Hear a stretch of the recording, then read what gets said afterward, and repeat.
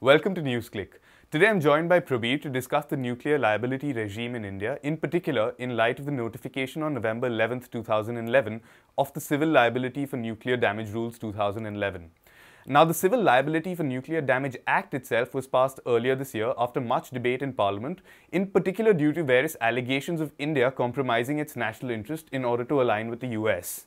The Act itself lays out the framework to deal with compensation claims in the aftermath of a nuclear incident. And for the purpose, it firstly specifies the various situations where an operator or supplier could be held liable for a nuclear incident.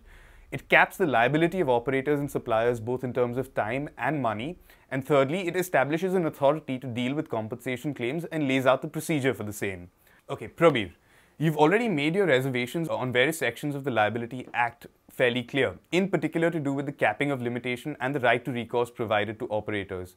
Would you care to elaborate on these provisions of the Act and why you believe these are against the interests of the Indian people? Let's put it this way. It's not that these provisions are against the interests of the Indian people, but the way they are framed, the liability is limited by virtue of the liability of the operator, which has been pegged at rupees 1,500 crores. As you know, the Fukushima disaster, for instance, the damages already is about $52 billion. So effectively, the amount of damages given in the Act, or which limits the operator's liability, is too small, given the scale of a nuclear accident, and the possible damages. So effectively, this is a hidden subsidy being given to nuclear energy. That's really the problem. And of course, unfortunately, the rules have gone even further on this by diluting even the limited liability that has been given in the Act.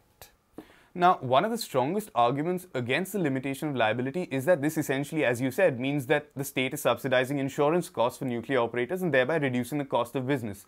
But given that this is the principle adopted by most developed or nuclear countries, and further given that our country's energy needs, isn't it appropriate for the government to put such subsidies in place? Shouldn't the government, after all, do all it can to ensure maximum energy is available for the least price? Well, there are three parts to this question. If you really look at one part, do all countries provide such guarantees on terms of liability? Now, there are two issues involved over here, which is one is what is the liability of the operator and what's the liability of the supplier. So, a lot of the countries seem to exempt the supplier from liability, but the operator's liability varies from country to country. And here, the operator's liability has really been pegged at a very small amount. If you really look at, for instance, Germany or Japan, the amounts of liability there are much higher. In fact, Germany has virtually an unlimited liability and €1 billion in terms of what the insurance has to be for the whatever they have to take out in terms of protection, in terms of what a liability is for the operator. So there are different levels of liabilities provided in different countries. We seem to have adopted the worst of both worlds, that we really have given a very low liability for the operator. Now, given the fact that we have had a major disaster, industrial disaster of the Bhopal kind, that this kind of liability limitations really is not in the interest of the people. The second part that comes up is that how should we not subsidize nuclear energy? Now, the question is, what is the point of giving a subsidy to a particular form of energy over others? Now, therefore, it's really not one of subsidizing all energy as against subsidizing a particular form of energy and making it more competitive than if you take the natural risks associated with the industry. Interestingly enough, nuclear energy is about the only hazardous industry which gets this kind of protection. Now, it made sense when it was absolutely being introduced first. We didn't know the potential of nuclear energy.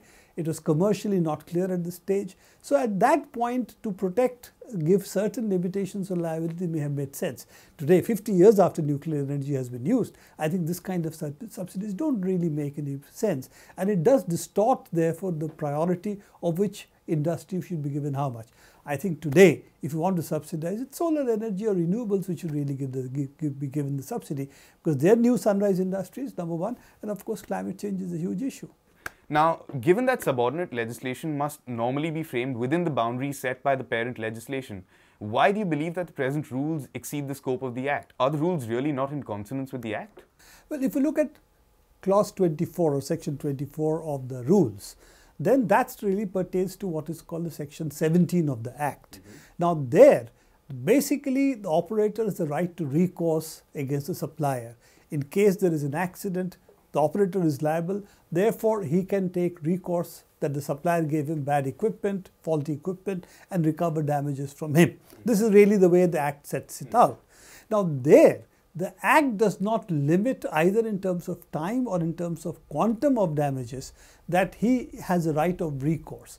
Now, if the rules, which is really subordinate legislation as you said, takes away certain rights which he has or limits certain rights, I think that's beyond what the subordinate legislation should do. In this case, it limits the time to 5 years after the license has been given, or the amount of warranty, the time for warranty or what is provided in the contract, whichever is higher. The second part is the quantum of liability. There again, the quantum of liability is spelt out or limited again in the rules against the spirit of the Act, or whatever actually is the letter of the Act. So the letter of the Act does not give any cap. Here it is capped to the value of the contract or the damages that have actually taken place, and this again is therefore a limitation. Or the damages that have been paid out, if I'm not mistaken. You're right. The damages which have occurred, or the value of the contract, whichever is lower. The third part of it is whatever the damages that the operator has incurred is supposed to be only the amount that is paid out at the time of filing of the claim. But because there is a time limitation already, that means either 5 years or the value of the whatever is set out in the contract, there is already a time limitation there.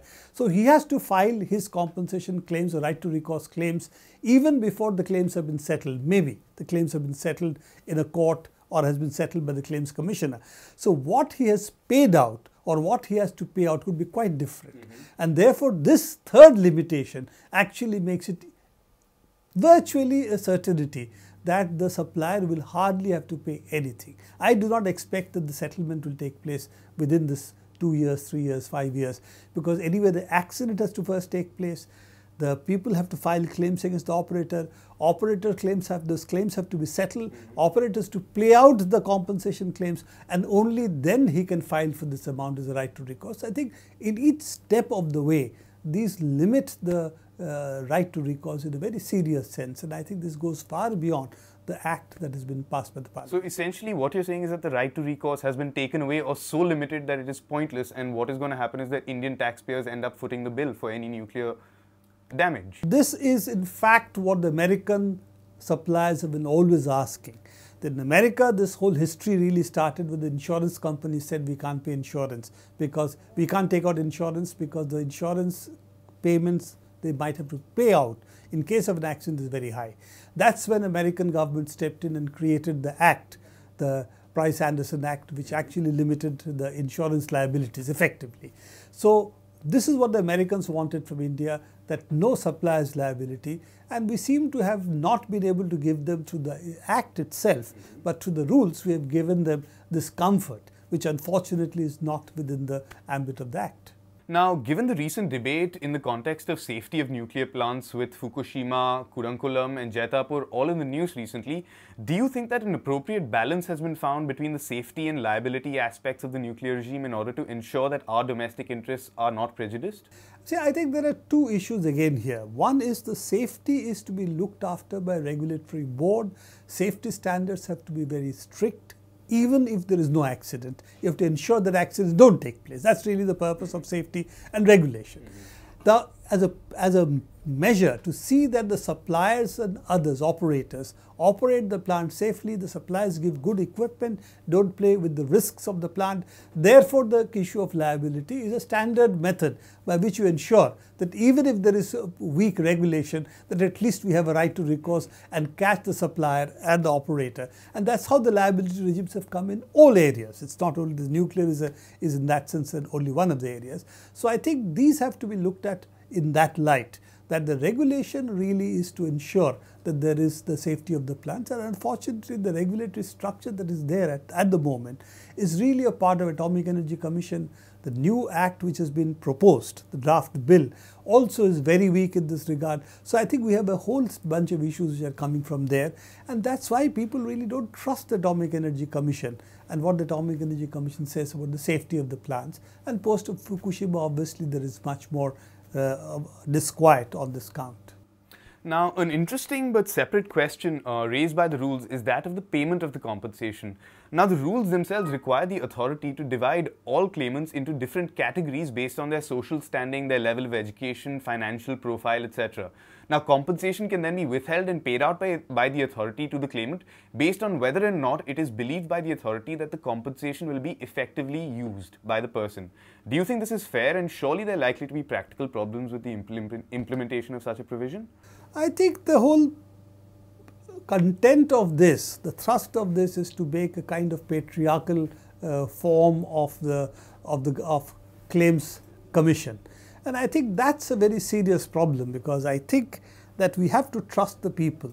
If they have suffered, they have claims which are they have to be paid out.